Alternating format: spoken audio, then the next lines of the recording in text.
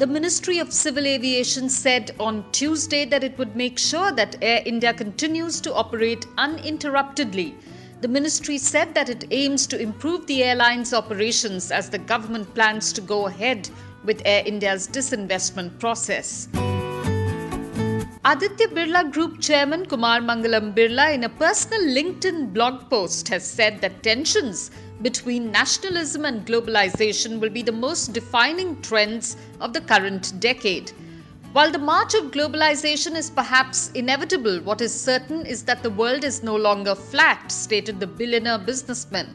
He said this could lead to slower global trade as economies would go regional. As globalization makes way for slowbalization, the emerging pattern of trend is more regional, he wrote. Amazon Inc. CEO Jeff Bezos on Tuesday visited Mahatma Gandhi's memorial in Delhi soon after he landed in India.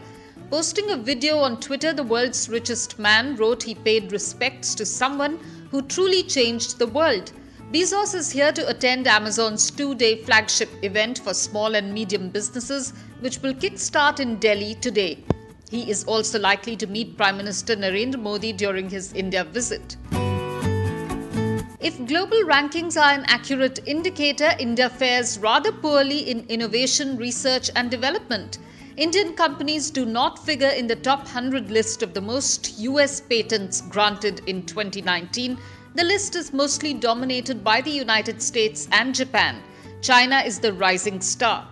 A 2019 list released by IFI Claims Patent Services, a provider of global patent data information, states that the US holds a 49% share of US patents granted in 2019, up from 46% in 2018. Anil Ambani's bankrupt telecom company Reliance Communications and its subsidiaries have finally received bids worth Rs 25,000 crore for its assets from his brother Mukesh Ambani's Reliance Jio Infocom and UV Asset Reconstruction Company, a Hindu Business Line report said. The two companies reportedly emerged as the highest bidders in the Committee of Creditors meet on Monday. Wholesale price index inflation has risen to 2.59% in December from 0.58% in November. This is the highest inflation figure in the last 8 months. WPI inflation had touched 3.1% in April 2019.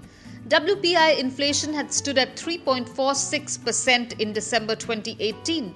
According to data released by the Ministry of Commerce and Industry, inflation of food articles increased to 13.24% from 11% in November.